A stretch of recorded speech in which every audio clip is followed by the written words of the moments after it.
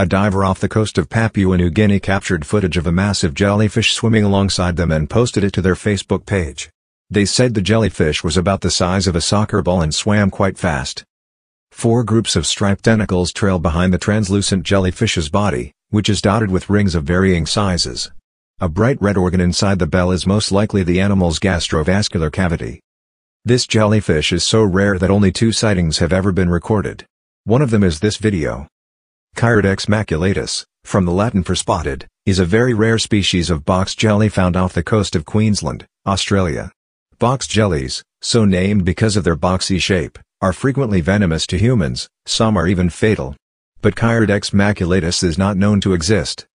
A team of Australian scientists led by Cornelius described Chirodectes maculatus for the first time in 2005. They had captured and preserved the specimen in 1997. They write in the paper that they were reluctant to dissect it, so they only made external observations. The scientists named the species Chiropsamus at first. A year later, Lisa Ann Gershwin, another scientist, published comments on the organism's classification and officially moved it to the genus Chirodectes, where it was accepted.